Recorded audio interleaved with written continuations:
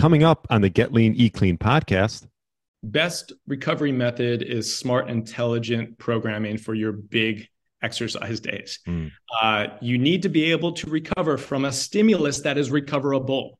And that is a big mistake that many people make. They just crush themselves to the point of not being able to walk. And then it takes them 7 to 10 days just to get away from the delayed onset muscle soreness, let alone the neurological recovery associated. So sprinkling in intensity, sprinkling in all the variables that make something feel hard and take a toll on recoverability, that stuff needs to be dialed in because there's no magic hack to recovery. There's no compression boot or supplement or ice immersion that is going to fix a shitty training schedule or a really mishapped and miscalculated training schedule. So I would say really looking at your volume, looking at your frequency, and also looking at the overall intensity. Those should be the 3 biomarkers that we're looking at in order to ensure recovery. Hello, and welcome to the Get Lean, Eat Clean podcast. I'm Brian Grin, and I'm here to give you actionable tips to get your body back to what it once was 5, 10, even 15 years ago. Each week, I'll give you an in-depth interview with a health expert from around the world to cut through the fluff and get you long-term sustainable results. This week, I interviewed internationally recognized strength coach, speaker, and writer, Dr. John Rusin. Dr. Rusin is the owner of John Rusin Fitness Systems, an online fitness platform geared towards synergizing the best of high performance and pain-free training to elite level athletes and general fitness clients across the world. This week, we discussed how to look, feel, function at your best, what is functional training, the 7 habits of highly healthy people, top 5 reasons to implement sprinting into your routine, best ways to recover faster, and his 1 tip to get your body back to what it once was. Definitely enjoyed my interview with Dr. John Rusin. I know you will too. Thanks so much for listening and enjoy the show. All right. Welcome to the Get Lean, Eat Clean podcast. My name is Brian Grin, and I have Dr. John Rusin on. Welcome to the show. Thanks so much, Brian. Yeah. Thanks for coming on. I've been a big fan of yours. I've followed you through Instagram and with all your different exercises, and definitely something that I try to implement into my life.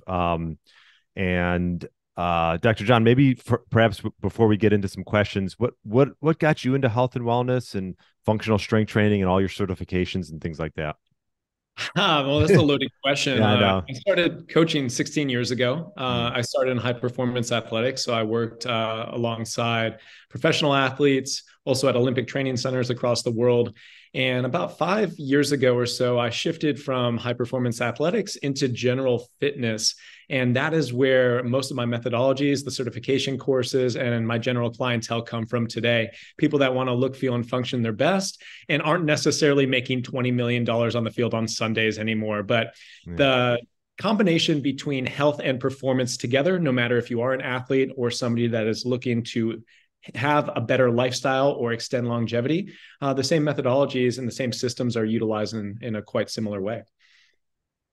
Yeah, and I noticed you have a pain-free specialist certification. Tell me a little bit about that and who's that geared towards? Yeah, so the Pain-Free Performance Specialist certification is the fastest growing private certification in the fitness industry and arguably in fitness industry history. In the last 4 years, we've been able to certify over 13,000 coaches in person live. And this is something that is geared towards fitness professionals. And we have a myriad of different professionals coming from different ends of the spectrum. So we have physical therapists, we have personal trainers, strength coaches, and also physicians come through, and even chiropractors. So it's very intriguing to mix and match different professions that are all allied in the same room, learning about pain-free training system and preventative, proactive healthcare. I love the name of it because I feel like, it's like as we get older, I'm 42. It's like well, how should I say this? You want to get stronger, but you want to do it pain-free. And you see a lot of people in the gym doing the wrong thing. So is that the basis behind the certification, teaching you like the right ways to do certain exercises and things like that? Right. That's the basis of the entire model. Usually you have performance or you have pain-free. Pain-free is commonly associated with, hey, you're not going to train hard and you have to kiss your results goodbye. Whereas performance on the opposite side is, hey, you're probably going to be hurt in the process, and you are going to have to deal with pain in order to grab the gains. Right. So it doesn't have to be either one of these polarized ends of the spectrum. Why can't we achieve both simultaneously, and utilizing the systems, the strategies, and ultimately the programming methodologies to manage any sort of client from any different client avatar, whether they're trying to lose weight or gain muscle or perform their best at a triathlon? There are many principles that can hold true across spectrums, because we all are indeed human beings at the end of the day. Yeah. What would you say some of the main principles behind becoming pain-free when you're training, and things that probably people neglect when they're doing their training? I think having a more holistic approach to what a human being should be able to do physically. And we've lost this from a learned disuse model over the last 30 years, but really more so in the last decade. We are having a more sedentary society naturally. Screen time is up to 13 hours and 4 minutes per day here in America, which is a pretty shocking statistic. And we have a learned disuse or a deactivation model of many of the fundamental movement skills that we were born to do: squat, hinge, lunge, push, pull, carry, being able to rotate and locomote our body through space. That is innate to being a human being, and it's very unique to being a human being. But from many chronic stresses, we have lost the ability to move properly, and being able to reestablish a full movement system spectrum. That is one of the cardinal principles that we live by with our pain-free performance training model, is how do we reestablish the way that somebody is able to move for life, so they can essentially enjoy their function for life and extend not only their lifespan, but their quality of life and their longevity. Yeah. And you went through it, the 7 standards of functional strength. It was hip hinge, lunge, right? Horizontal push, vertical push, horizontal pull, vertical pull, and locomotion. Maybe explain locomotion a bit. Locomotion is interesting because obviously we have our loaded movements, so we could be moving under load through space. But locomotion is anything that reciprocally moves your arms and legs opposite of one another while carrying your body through point A to point B. So when we think about it like that, it's anything that we can be moving with and able to locomote. So that could be loaded carries, carrying a weight across the gym. It could also be sprinting or jogging, or dare I say walking, the most undervalued health exercise out there today. Anything that truly allows us to move our body through space is considered locomotion. But it's not only about getting cardio or getting conditioning in with the carry pattern, but it's also about being able to neurologically link these different segments together. So we have our arm opposite of leg structured around the central core tenet, the shoulders, hips, and core working together. That is where we start talking about the principles and the tenets of pain-free training, having our entire body work as a functional unit the way that it's meant to be. Yeah. And you talk about like loaded carries and things like that. Probably people don't think about doing those things, but they're so, I guess, I know functional is probably maybe an overused term. But, these are the simple things. And I know you talk a lot about glute training. I always say, glutes are your biggest muscle. And a lot of people neglect those things. Do you find that a common theme? Oh, it's definitely a common theme. But let's talk a little bit about what functional training is, because 20 years ago, functional training was like, hey, we're going to have a kettlebell and a dumbbell and unstable surface and a band attached to your knee. And you're going to have your eyes closed. You're going to chew gum at the same time. You're going to hum, and you're going to do a press. That was what functional training was deemed to be. It's this really transferable functional task to daily living. But it got bastardized in the process. And now you got these bros out there that are fucking talking about, hey, bicep curls are functional because I have goals to have bigger biceps. So anything that's your goal is functional. Sorry, man, it's not. That's not the way that it's defined. So let's talk about what functional training actually is. It's having a rhyme and a reason for every single aspect of your body with a movement pattern that can transfer to skill and function for life. So that may be court sport, it may be field sport, it may be just living a better life out on the lake and like being able to like get on and off your boat.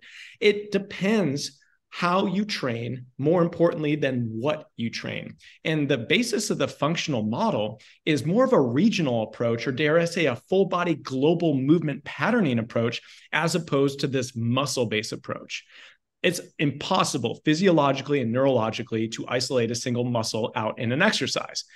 That information given, everything really is functional because we have to have a more integrated approach. There's deeper layers to what a functional approach to standard programming is, but it really just comes down to, hey, having a rhyme and a reason of why your body's doing what it's doing, and knowing where your body is in space, and having something meaningful happen from toe all the way up to your bald ass head like mine.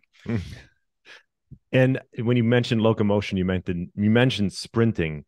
What would be some of the reasons for someone to implement sprinting into their routine, or some type of sprinting? I always say sprinting can also be done, and you can maybe agree or disagree on like a bike or a row machine or even in a pool.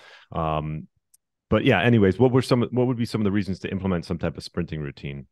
So the highest yield will be actual sprinting, like running on your 2 feet very fast through space. Sure. The reason that people tend to shy away from traditional sprinting is because of the high incidence of injury rates.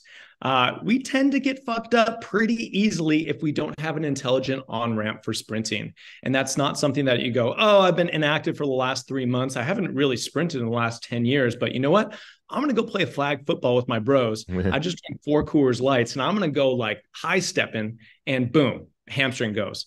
You pop something and you're on the sideline again. And that's the vicious injury cycle. But having an on-ramp in terms of speed, like how fast you're running, in terms of distance per sprint, but in terms of overall workload, those are 3 variables that you need to be working up little by little if you do indeed want to take full advantage of all the benefits of sprinting. Sprinting is the most dynamic power movement that a human being can go through.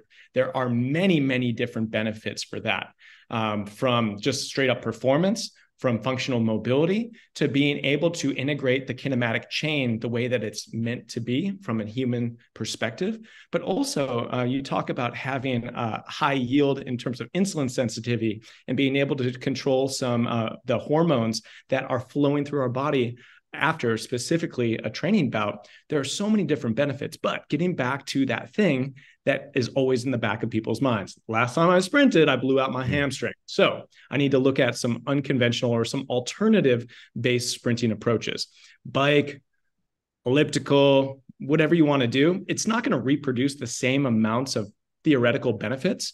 But again, everything's a risk to reward. So we can work those same energy systems and maybe even the same patterns if our arms are working opposite of legs, something like an air bike or an elliptical. But we really need to just take into account what is our goal and how are we going to manage injury risk mitigation and trying to stay consistent and working hard enough and staying healthy enough so we can create momentum towards that goal. Yeah, I love that. And I know you mentioned the bike. I put a Roll Gecko bike, and that thing is just that thing's the real deal. And I've enjoyed doing some sprints on that. If someone does want to implement sprinting, would you say like once every 7 to 10 days? What would you say a good sort of routine would be to implement sprinting in? For many of the clients that I manage that are median age and median skill set, we usually work in only about once per week. And once per week would be more in a regenerative training day. So it wouldn't be programmed in on a heavy leg day, or you wouldn't be smoking yourself with some high-end conditioning and then going to sprint.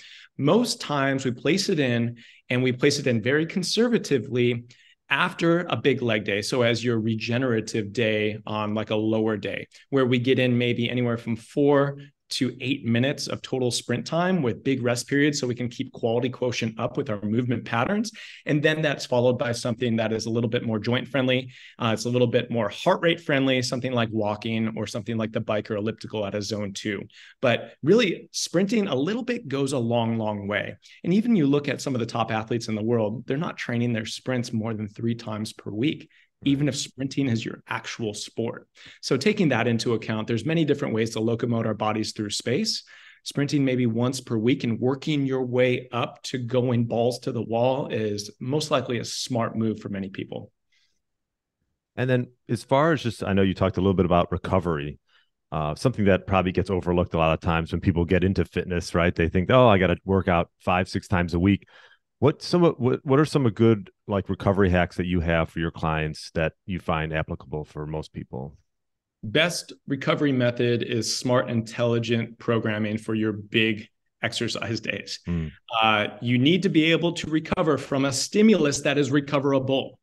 And that is a big mistake that many people make. They just crush themselves to the point of not being able to walk. And then it takes them 7 to 10 days just to get away from the delayed onset muscle soreness, let alone the neurological recovery associated. So sprinkling in intensity, sprinkling in all the variables that make something feel hard and take a toll on recoverability, that stuff needs to be dialed in, because there's no magic hack to recovery. There's no compression boot or supplement or ice immersion that is going to fix a shitty training schedule or a really mishapped and miscalculated training schedule. So I would say really looking at your volume, looking at your frequency, and also looking at the overall intensity, those should be the 3 biomarkers that we're looking at in order to ensure recovery.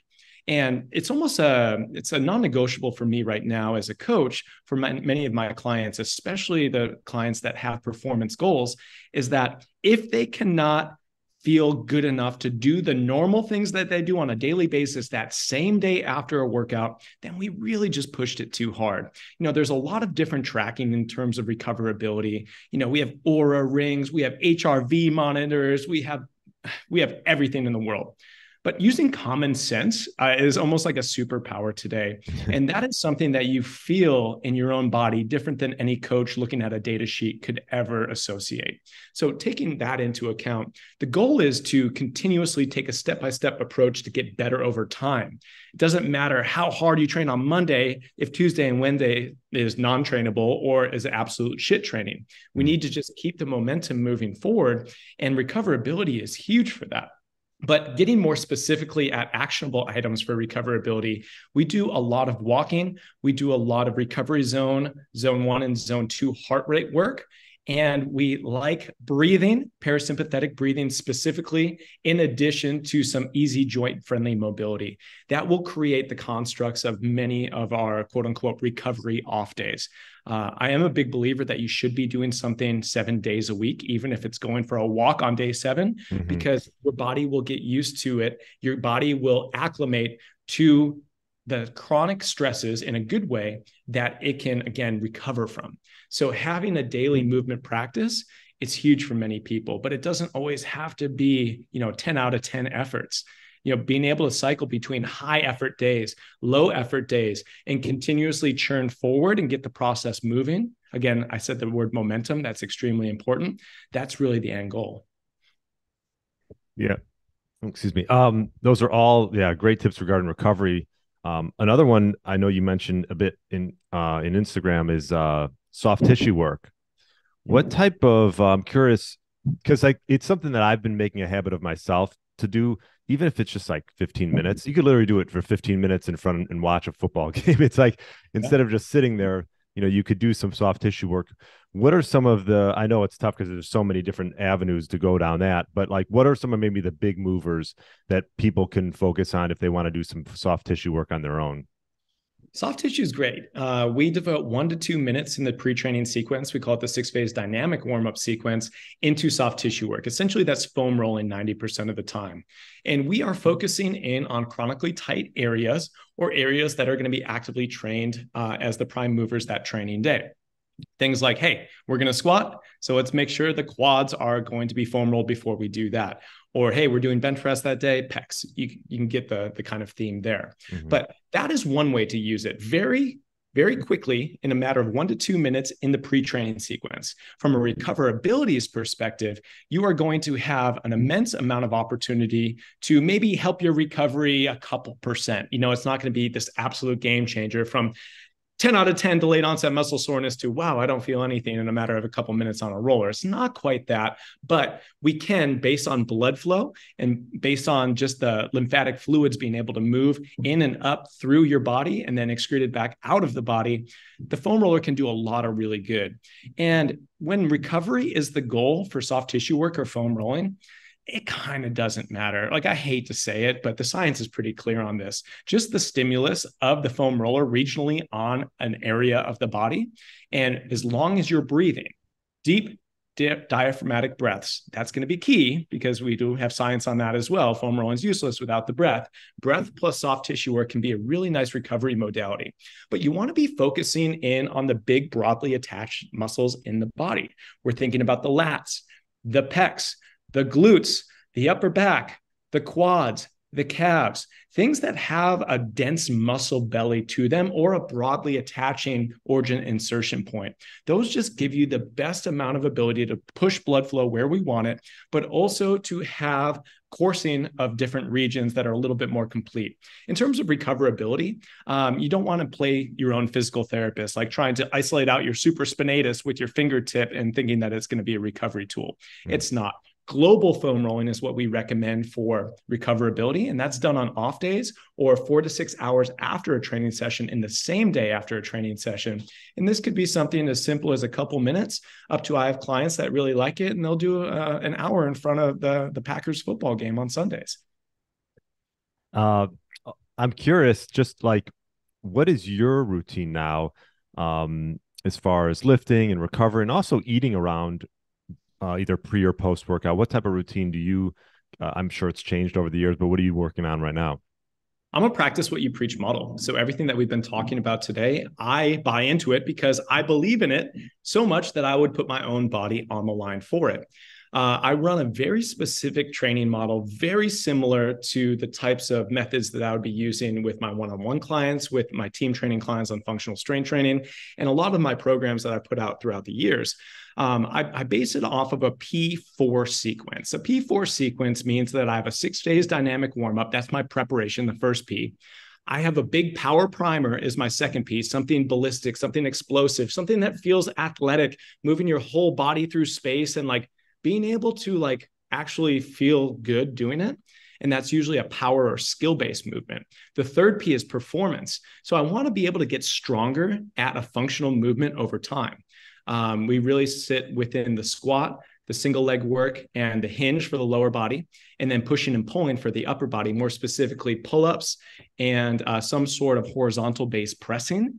And then the last P of the P4 is a pump-based effect. So working hypertrophy and metabolic stress. So that's driving a lot of blood flow into the localized tissues. It helps for recoverability, but it also gets you jacked and builds muscle and builds capacity, which is always a good thing. And what I deem this is a multimodalic based training approach, meaning that we're training power, we're training strength, we're training hypertrophy and metabolic conditioning all within one single training session. I'll do that 4 days a week. And on those off days between, it'll look very similar to what we talked about with the recoverability. So I've been doing sled work. We'll be doing bike, Aerodyne bikes, banded walking on a treadmill, jogging, elliptical, a little bit of everything. And then those days, I also work in some linchpin work. So whatever it is that I'm working on trying to bring up maybe a weak link, I'll dedicate maybe 10 to 15 minutes of that. Lately, it's been core. So I've been working more of like a three-dimensionalized, trying to get all of my angles done, training my core from more of like a stimulatory perspective over the last 6 to 8 weeks. But this is a training protocol that looks very similar to many of the clients that I have, just because we all have similar needs today. Like no matter what you're doing, we're sitting at a computer right now doing this podcast. And I have a lot of clients and a lot of athletes that are sitting from their phones and their computers and have very similar lifestyles, even though they may be doing things totally different in the professional world. So interesting. So you call it the 4P or the P4, the P4 sort of progression, I guess, or outline for your workouts. So you're not necessarily, are you doing pretty much total body during those, or are you? This is a good question. So I specifically at a 4-day like heavy lifting split will do an upper lower emphasized. And I'll put a key pattern emphasis on each and every one of the days. So day 1 will be a squat emphasis day for lower body. Day 3 will be a upper body emphasis push day. Day 5 will be a hinge day for lower body emphasis. And day 6 will be a pull day emphasis for the upper body. Yeah. And the key performance indicators are the hardest and the heaviest mover that day will indicate the emphasis of that day. But when you have 4, 5, 6, 7 days a week to train, full body is not going to be your best approach. Full body is really geared towards 1, 2, and 3 days per week. As soon as you have over 3, just from a distributing of volume and intensities and recoverabilities perspective, there are very good benefits to being able to split your intensities and volumes up a little bit over the course of an additional day. You essentially have 25% more time, even if your timestamps on training per week are the same. Yeah, that's a good point, because like for my training, I've added in more volume throughout the week. Instead of, I was never a total body, but I would only hit legs once a week for a while. And now I do it twice a week. And I find that, I'm getting much better gains from that. Here's something interesting from a patterns perspective, or even from a muscular hypertrophy and strength perspective. There's really quality research out there time and time again with every new study coming out, showing the benefits of being able to hit every muscle group, or with our terminology, every muscle region 2 times per week. There is huge benefit compared to 1 time per week. And this goes against like this old school, like dogmatic bodybuilding approach where you just like fucking hammer your biceps on day 1. You hammer your triceps on day 2. You do legs 1 time per week, and then you cycle that all through. Yeah. Take it with a grain of salt, because we know that there's a little bit more to that sort of hypertrophy program than just what's being eaten and what's being done in the gym, if you get my gist. But there are benefits to being able to hit 2+ times per week at each region. That tends to be the real sweet spot. And I was seeing programs, Crash and Burn, that are doing 3, 4, 5 times a week frequency in those areas. That's too much. And then I've seen down to 0 or 1 time per week. That is not enough. So I think always balancing out that pendulum swing, that's usually the best benefit that 80+% of people can really get into. Yeah, that's a great point. And what I noticed, you say you have the 7 habits of highly healthy people, and number 1 was eating a quantity controlled whole food based diet. Maybe explain a little bit about what you mean by that. Well, I changed my mind, because that's not number 1 anymore. That article is from a couple of years ago. Oh, got you. Okay. I would say it was pre-COVID. It was a pre-COVID. So back then it was like, eating a quantity controlled whole foods based diet. Yeah, it's still cool today, but that's number 2 today. Okay. Number 1, mental health. Mental health is the biggest key mover that we have today when it comes to our overall health, our biological health, our systemic health, our mechanical health, our orthopedic health. Really, we've been struggling over the last 3 years, and we didn't really realize it to the point where this is having a negative impact across our entire life, different avenues of our life. And I think we need to just talk about that first. But secondly, more specific to your question, I defined it pretty simply there, right? It's like, it didn't sound too dogmatic on like the nutritional recommendation. No. Like, know how much of what you're eating and try to eat quality things that are 1 ingredient whole foods based sourcing. Wow. It's not keto. It's not low carb. It's not high carb. It's not any of this other stuff that gets so much attention today. It's, again, very similar to our training. It's principle based. And principle based allows freedoms where people need freedoms, but it also makes sure that we are hitting the big key levers that we can continuously pull to make sure that people are moving in the right direction with their nutritional fueling and intakes that can, again, be a huge, huge contributor to overall health, but also fitness goals. Yeah, so looking at the list, the last one was breathe, meditate, and show gratitude daily. Maybe that goes to the top. Yeah, that one's going up. Yeah, because that'll help with mental health. What would you say? We talked about cardio and sprinting, and I know you mentioned it twice per week. Cardio is like something that I mess around with not a lot. I walk probably 2-3 times a day with my dogs, but I don't do a ton of cardio. But sprinting, what else could individuals do that maybe, because all you see is thousands of ellipticals, and what maybe are better ways to implement cardio into your routine as opposed to just going on an elliptical? There are many ways. There are many ways to be able to train the heart. And when you say cardiovascular training or cardiovascular conditioning, it's essentially trying to focus in on your heart's response to stress. if you think about it like that, you're like, oh, cool. Like I can do a bunch of different shit. As long as my heart rate maintains or gains or goes up and down in the way that I want it in these specific ranges, then the modality of your conditioning or cardio is less important than the overall stimulus. Mm-hmm. But let's just call it what it is. We have two different camps in the industry. We have the cardio only camp, and that is very, very popular. It was started in the 60s where it got super popular, where we had scientific journals saying like, yo, fuck strength training. All we need for health and longevity is cardio. Heart health is all that matters. Cool. We made it through the 60s, the 70s, late 70s, early 80s. We're like, okay, I think we're starting to see some benefit in resistance training. 80s, 90s, 2000s, 2010 comes. Even this year, we have an exercise study that's showing that, hey, resistance training, not even strength training, but resistance training, any form of resistance, including a cardiovascular training component, is most likely the healthiest thing that you can possibly do. And then a new meta just came out a couple months ago saying that, it doesn't really matter what you do, but just have a well-rounded approach to being physically active. Exercise in itself is the goal. Exercise in itself is the benefit. Even if you never lose weight, even if you never get stronger, just the process of exercising routinely and consistently provides immense amounts of benefits. Whoa, okay. What does that mean for cardio? For my clients, I like them to get 2 to 3 days a week of heart rate-based training in. And this looks 2 to 3 different modalities for us.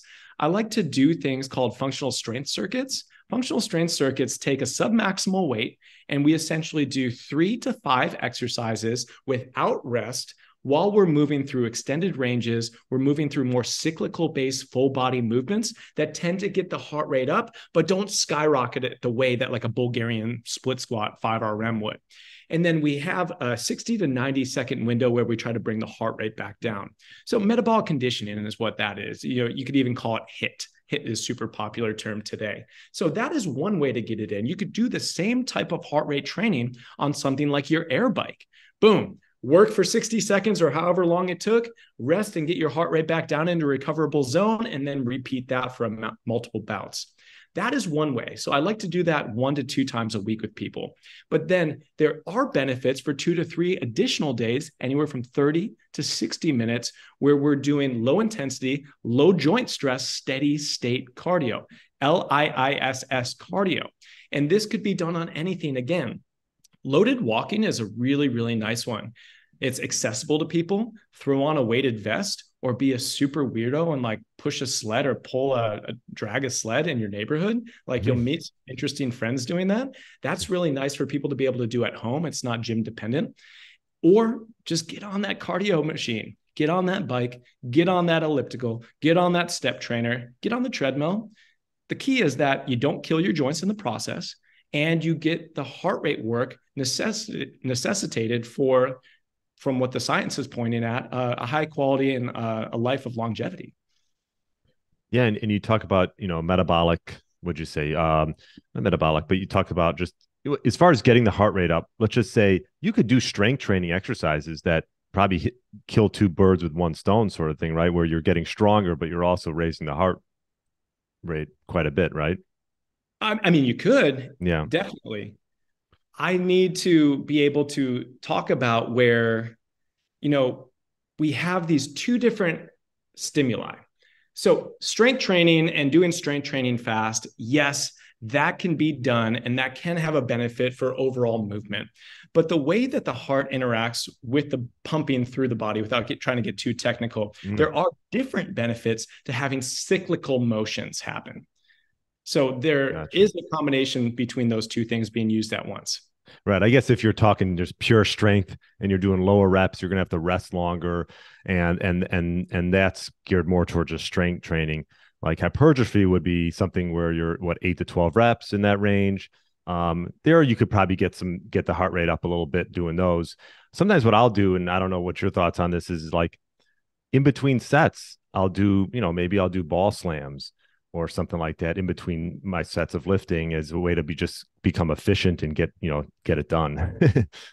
My big argument to strength training, if it's done correctly, is that if you have to do something as a feeder between your sets of strength work, then you're simply not pushing the strength work hard enough. I know we get done with a set that's taken to form failure, and it's really taken to the brink of where it needs to be from a stimulus perspective. You're going to need that minute, 2 minutes, maybe even 3 minutes if it's a power or strength-based movement to come back in and repeat bout to get the necessary volume to create a really nice stimulus. But there are different ways to like feed in fillers into your workouts. One of my favorite ones is not to just sit there and fucking text or Instagram for 3 minutes between squat sets, but to be able to do mobility work, to be able to do something like breathing or even isolated core movements, and being able to not take away from the strength, but also not waste 3 minutes. Wasting 3 minutes over multiple sets, you're sitting around on the bench texting half your session, and there's nothing healthy about that. I'm sorry. It might be what's necessitated to make gains, but we can do other non-competing things in the rest periods. And I think that's the beauty of what we call like a density-based session. How much total work can you get in X amount of time?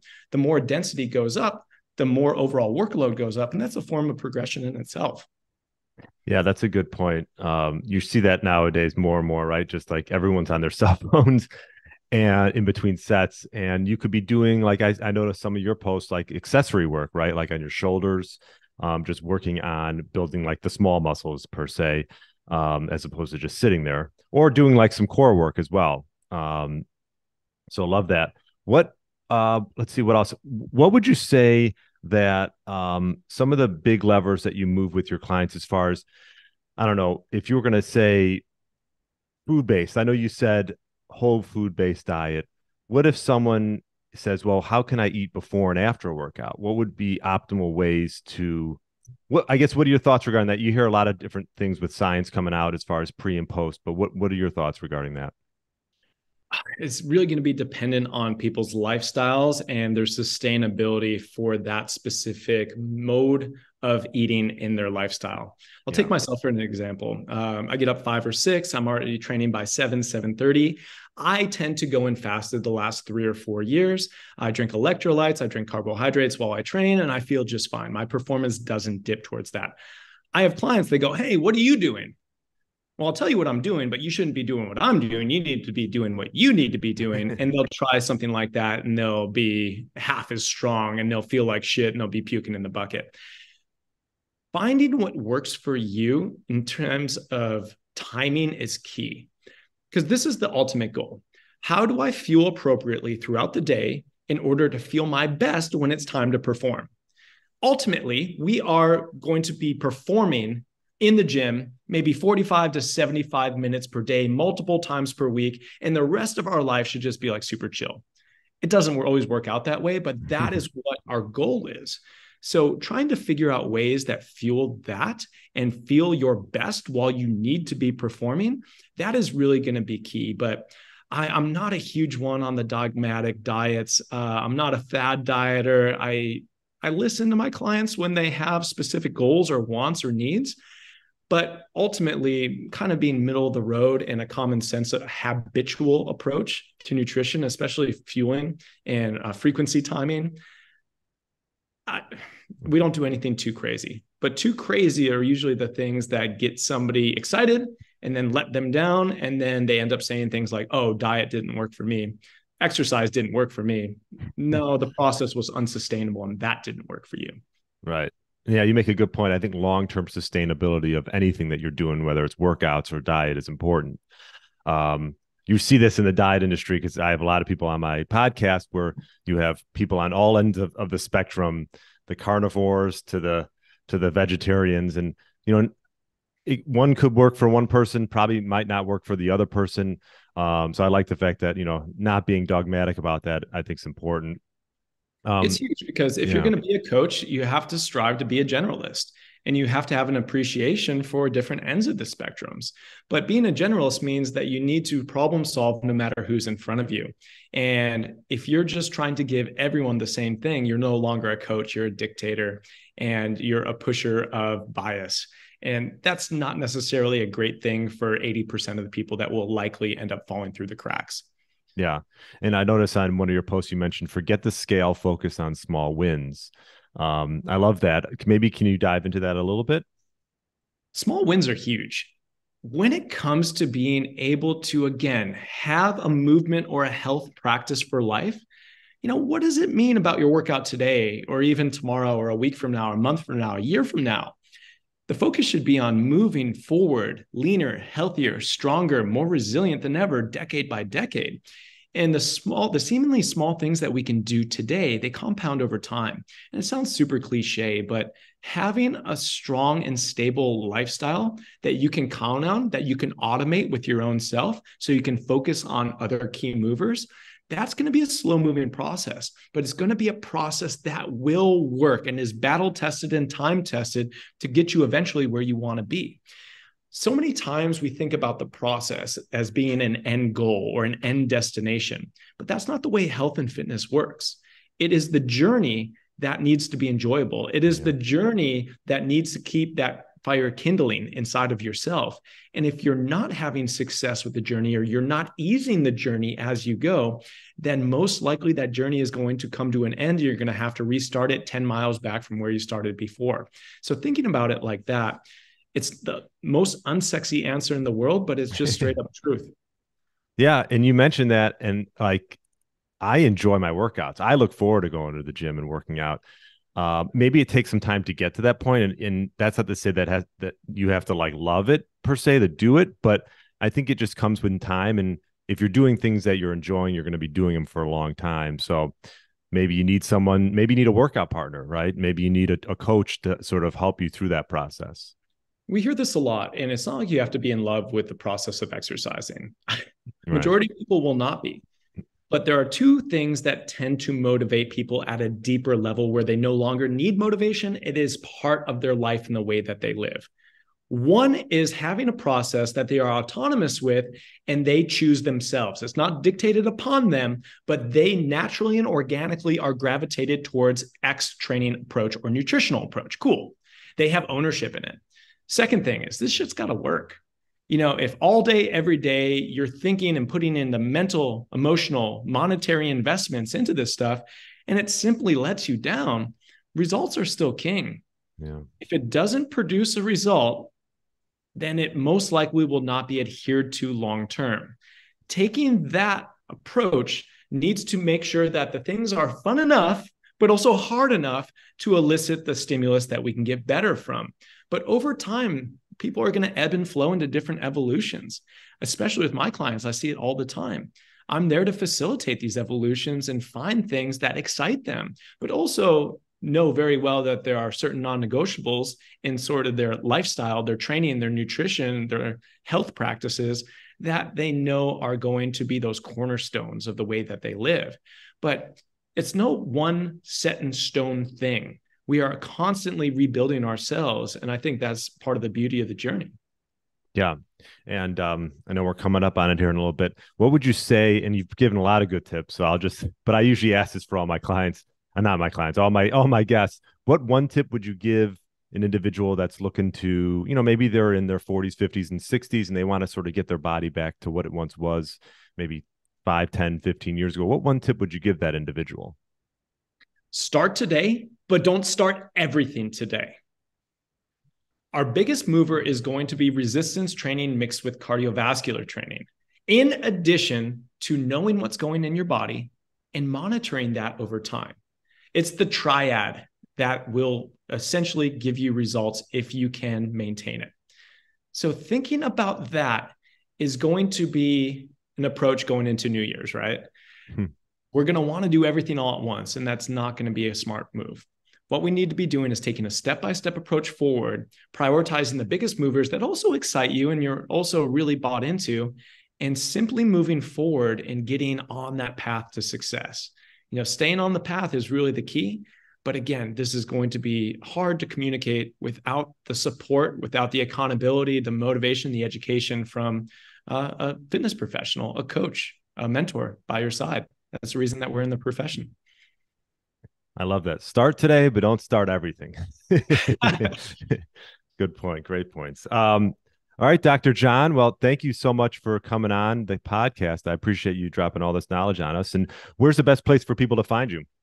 Dr. John Rusin at Instagram, Facebook, drjohnrusin.com, and the Pain Free Performance Specialist certification is at getppsc.com. You can check out free information, resources over there, and also our products.